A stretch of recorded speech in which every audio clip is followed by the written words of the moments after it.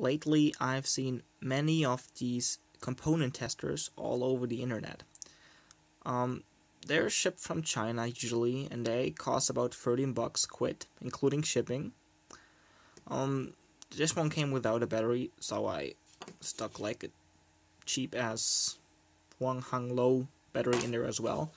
It looks like it's an Atmel 328P in there, like a normal 8-bit AVR processor, same ones you find on the Arduino.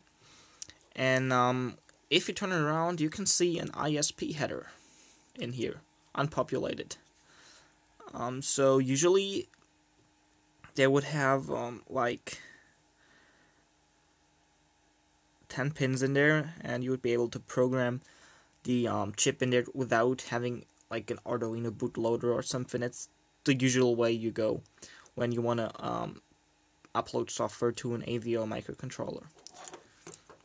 So the whole design seems pretty straightforward. I don't really like that we have like a flap and cable on this screen. It seems like it's very fragile and might be falling apart very soon, because something will just hit it and it will stop communicating with the display. And also, if you look on the side, you can see there's an LED, so it's backlit. That's very good, so you can work under low light conditions as well.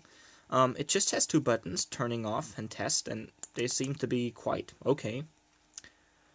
And also you have this kind of stick down thing, I forgot the name of it. You can put in components, then push down this little handle, and it will make contact with all of the leads in there. Yeah, it now shows me that there's no unknown or damaged component in there. Also, I find it's quite interesting that it has kind of like a transformer logo popping up when it's starting up. I've got no clue what it means. Kind of reminds me of the transformer logo. So you turn it off, and it's off. Turn it back on just by pressing test. I want to test it with some components. I've got a range of capacitors. We've got like a 470 microfarad and a 10,000 microfarad capacitor, as well as a 6.8 nanofarad capacitor. Also, I want to test it with resistors. That's a 15K resistor and a 150 ohm resistor. In addition to that, I have two transistors, Starlink transistors. One is an NPN and the other is a PNP. Also, I've got some LEDs. So I'll just test like a red one because they get a very low forward voltage, and a blue one or white one because they've got pretty high forward voltages. So just start off by putting a capacitor in here. This one is new and unused, so it should have about 470 microfarads of capacity. So just press test. Will take a few seconds. It's showing okay. 9.7 volt. The battery is okay. It's testing now. Yep, and there's a capacitor. V-loss 0.5%, 506 microfarad, and a 0.05 ohms electrostatic resistance. That one seems to be kind of in range. I mean, the capacitor is not exactly 407 microfarad. It's rated for 470 microfarad, and it was unused, so it might have a little bit more. Now we'll test one of these cheap Chinese 10,000 microfarad capacitors from the brand JKEC. I've got no clue. You will find them all over on AliExpress. I hope they've got 10,000 microfarads, or just like something in the range of that, and not like standard 1,000 microfarad, and now change the name of it, change the labeling of it. So it starts up as well. It's testing. It might take a little bit longer because it's probably charging up the capacitor just to see how much will fit in there. Okay. Oh, 0.9% V-loss. And it's almost 10,000 microfarads, and that's very good, I think. And get no electrostatic resistance. Yeah, probably the equipment is not really too good in testing it. But, I mean, that's pretty accurate, so kind of surprised that both of these devices work. especially this capacitor tester, or multi-component tester, because normally capacitor testers only go up to like 1,000 microfarad or something. I don't know why, but this one, it says in the data sheet, will go up to 10,000 microfarad, and it did, or almost did. Now this is a tip 127 Darlington transistor. We'll put it in here, test it, might show that everything is okay. Yep, it is. It's a bipolar junction transistor, PNP. It will tell me that pin 1 on the left side is base, and then we've got a emitter collector. Collector and emitter.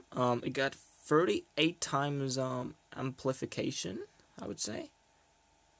And 1.36 volts forward voltage. Same one with tip 122 Darlington transistor. Test it.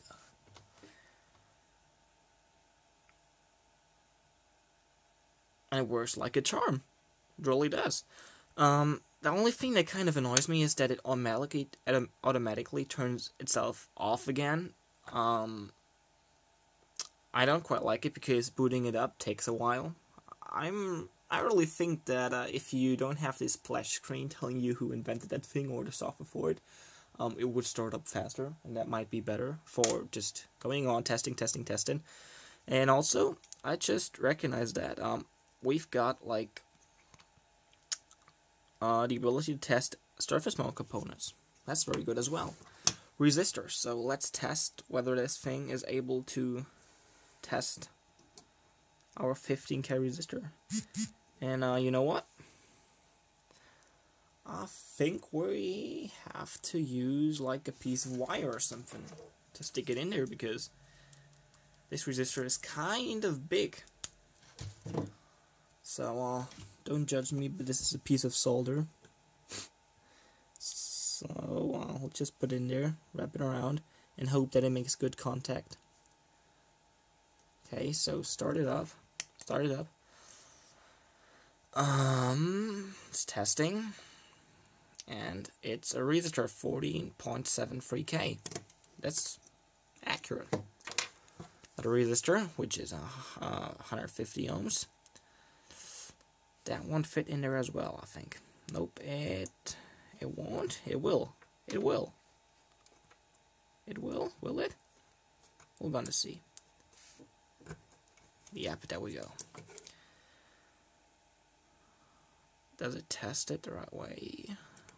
What's the result? No, damaged device. I don't think it makes too good of a contact with all those things, or we're not able to populate too many different pins on that device. Yep, 153 ohms resistor. Accurate. Now let's come to the most tricky part of all of these things. It's a 6.8 nanofarad capacitor, and that might be a little low for this device to detect, but we're gonna see. I mean, it might just might use the 10-bit ADC built into the Atmo controller. So I don't see any additional ADC on here or an op-amp or something. So it might only have an accuracy of 5 millivolts on this range because it's a 10-bit ADC. The thing is running at 5 volts, I think. So we get about 5 millivolts. Holy crap! Wow, that's pretty accurate. Okay, so yeah, we only get like 5 millivolts of accuracy in this ADC with this ADC, but that might be good enough. I don't know. I mean, seems to work, so it's fine. Yeah, red LED should have a pretty low voltage. Put it in there. See if it works. Oh, it just lit up. Started flashing. Yep. It's a diode or light emitting diode. 2 picofarad capacity. Like, they always have a tiny capacity. Leakage current, is it? 2 nanoamps. And a 1.9 volt forward voltage. Let's test. I think it's a blue LED, but it could be a white one as well. We're gonna see. Looks like there's phosphor in it, so it might be a white one. Should be about 3 volt for voltage. 2.91, yep. There we go. I mean, that's the fault voltage to just get current through it. If you light it up and try to put like 20 milliamps through it, as you usually do with this 5mm LEDs, you will have like 3.2 volts with this LED, because mostly the Chinese LEDs have quite a high fault voltage because they're just crappy, but they're good enough for most of your project. So to conclude, we could basically say that this component tester is perfect, and many people should have one of these. I didn't want to buy one because it was like 15 bucks just like a few weeks ago, and I didn't see the need to do to use it, but it's quite useful to find out whether a component is broken or whether an unlabeled component is what you think it is. Or I think I'll use it way more often than I thought I would. Really like this component. Really like this component tester. I really like this component tester.